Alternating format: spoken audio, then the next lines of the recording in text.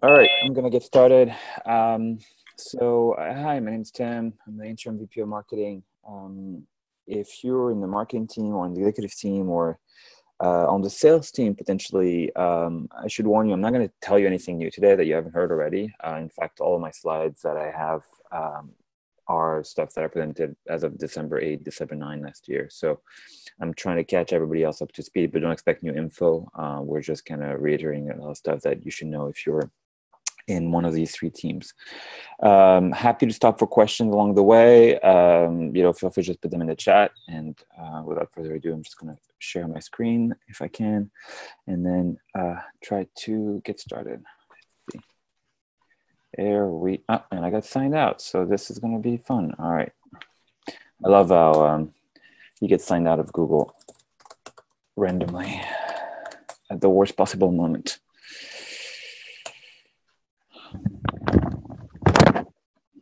How's everybody doing today?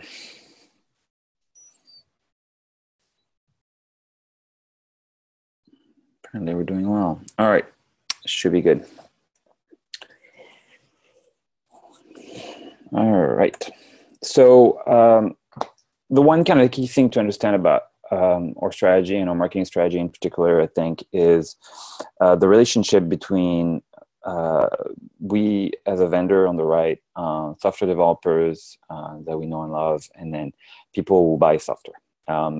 There's cases where a software developer is the person buying the software, but they tend to be separate functions, separate responsibilities, and even more so as companies kind of grow in size. So the traditional model, the old school model, the Oracle model is, you as a vendor come and you talk to a business-centric buyer, you wine and dine them, you convince them to buy a license to your software, and then the buyer, the IT people go and turn to their software developers, be like, you're using this, no choice, tough luck, here's the software you're dealing with. For a while, I think in late 90s, early aughts, you saw the emergence of the opposite model, through open source, people saying, well, there's great software out there, software developers are going to, choose to use it. They're going to go towards the buyers and need a support contract or patches or fixes or professional edition. The buyer is going to listen to their demands and then go towards a vendor and go buy software. And, neither of these first two models really worked well. I think it's something that works in some extreme cases, depending on your situation, your relationships, but it's not a universal model and it doesn't guarantee you success. So the model that seems to be working fairly well, and one that we're going to try to use when it comes to marketing, is this idea that we as a vendor have a direct line, a direct responsibility towards software developers, and is to influence them in some way or another, and to also be the recipients of their influence in a lot of other ways. That we're going to try to broadcast the message that GitLab is out there, and let them have a great experience with a great product, and try to have a direct relationship with them. We're going to expect software developers to kind of promote a conversation with IT people, with managers, with even CIOs to look into using, deploying, and buying our software. And we're going to try to meet in the middle. We're not going to wait for buyers to come to us. We're going to kind of be pretty aggressive at reaching out towards the buyer. So this is kind of a very important map, but it should give you the key of answering kind of everything we're trying to do in marketing. We're not just marketing to software developers. We're marketing to software developers and buyers. We're not waiting for buyers to come to us. We're going to be pretty aggressive about reaching out to them. And we also want to promote some of that in the middle, right? Whenever we can encourage software developers to be involved and active in a conversation about deploying or using software, we'll be more successful than our competitors. So, the big difference, I think, compared to what we were doing previously is really introduce this idea of a buyer. Who's a buyer, and why does marketing need to care about the buyer? And again, it's a very key thing. It's probably the biggest difference between what we're trying to do this year and what we were doing before.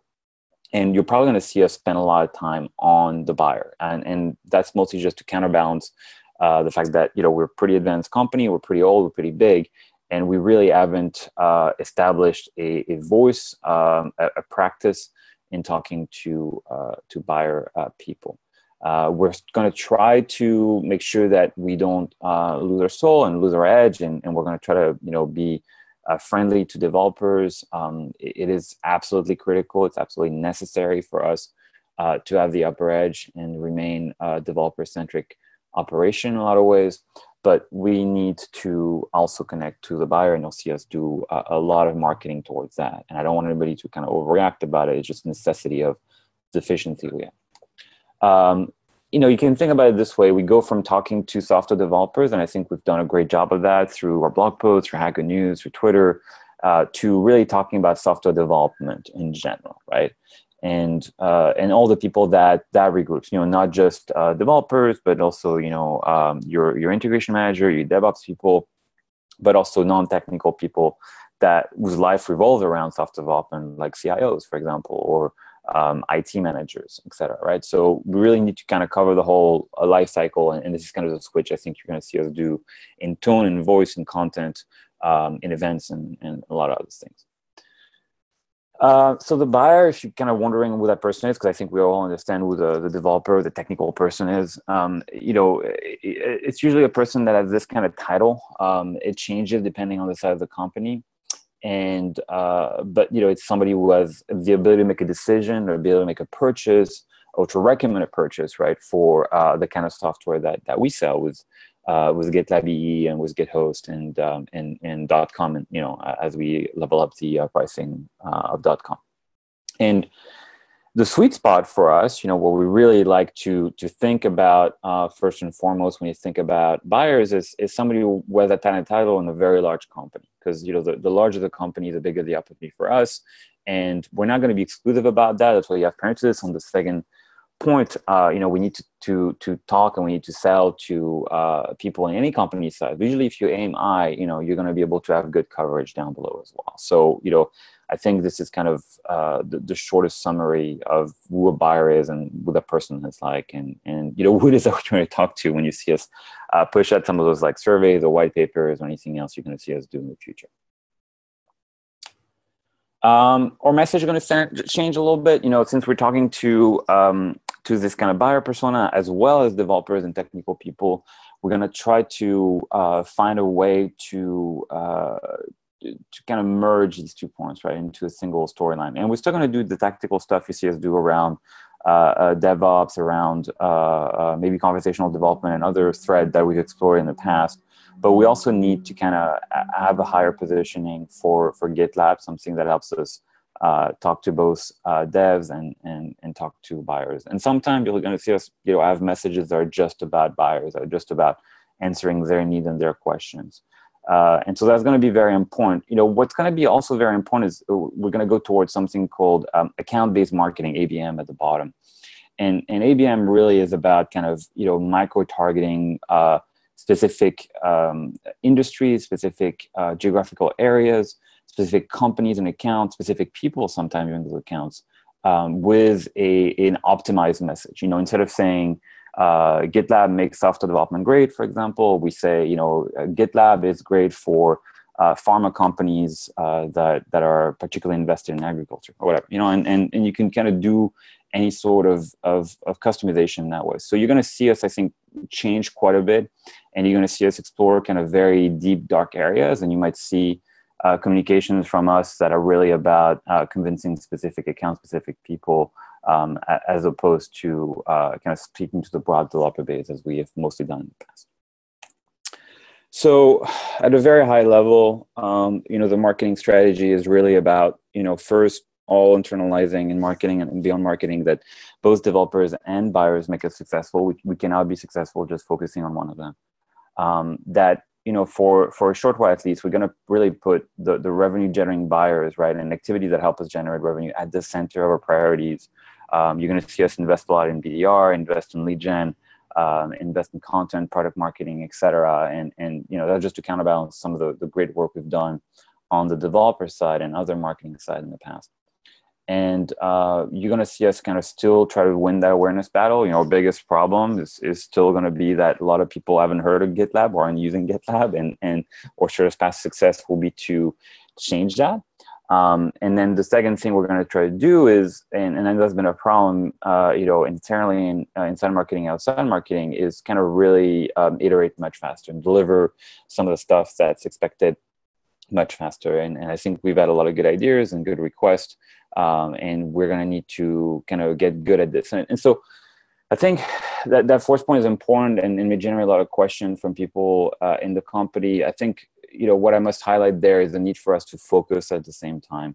The words are very important. I underline this quickly and underline like what people actually need. And there's a difference between what people want and what people need. And I think we've fallen prey quite a bit in marketing in just doing anything that people wanted or suggested. And we've kind of dropped the ball on a lot of stuff that was actually very necessary for a business. So we're going to try to become really, really good at prioritizing what is absolutely helpful for the business and doing it very, very quickly. But you're also going to see us focus and turn down requests and things that don't actually move the needle and don't push marketing forward. So it's going to be a slow process. I'm going to try to figure out what that feels like. We're going to work on it together, but I think you should expect changes in marketing on that side. So from an org standpoint, all right, low quality PNGs. I don't know if you can still make out the names. I guess, at a high level, we're still gonna have a BDR team. BDR team, going to be managed by Chet. We have some hires we're going to make in Q3 and Q4. We're going to look at, having a lead gen function that really is about, having on one side a really great web operation and also great field marketing and events operation. We're going to have product marketing with two senior kind of product marketers helping us, have all the messages, collateral, training, enablement, right, that we need to have a successful sales team. And then on developer relations, we're still going to invest in that. We're still going to have DAs, developer advocates, and community advocates. We're still going to try to do technical content and push that. And we're also going to try to introduce a corporate marketing function that helps us with PR, with analysts, with some of the brand marketing we need to do as we get bigger and as we get closer and closer to an IPO, and to also manage our communications across, blog, Twitter, etc. Right, and that will also encompass design, I think, naturally. So at a high level, this is kind of where we expect to end up in 2017. There might be changes there, but that's kind of what that looks like. The idealized structure looks like to meet the need that we have with this new strategy. I'm going to shut up there and take questions, stop my screen share probably, and then see if anybody has asked anything in the chat. All right. So Erica is asking if this is recorded. I think so. All right. So that's perfect. Otherwise, I'll share the slides. And there are no questions. All right. I have nothing else to say unless there are questions. We moved this up ahead in a slightly different format than usual for the functional updates, because I think there were comments about this and people that weren't aware of kind of a new marketing strategy, a new marketing direction. So we wanted to move that up. But if there's no questions, I guess we can end early. All right, I'll wait a couple more minutes. It's all relatively straightforward, really, but I'm always happy to chat about it. Jem is asking, what do you think about our pricing? We don't charge enough money for what we offer, and I don't mean that from a quality standpoint, a product standpoint. Although that's probably true too. I just think we need to really lift our ACV to be able to IPO, and so. That's my honest answer, even though it has nothing to do with what I just presented. But I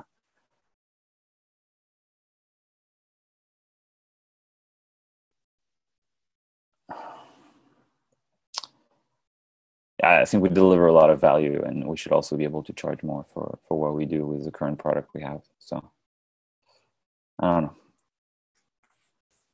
What else do we have?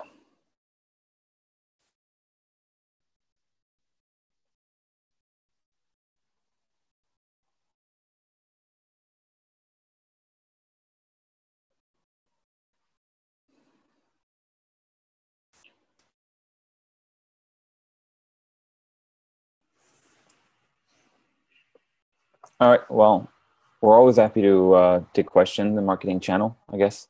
If you have any questions, or you can DM me on Slack. Happy to chat, happy to answer anything you need to know. And I think that's going to be about it.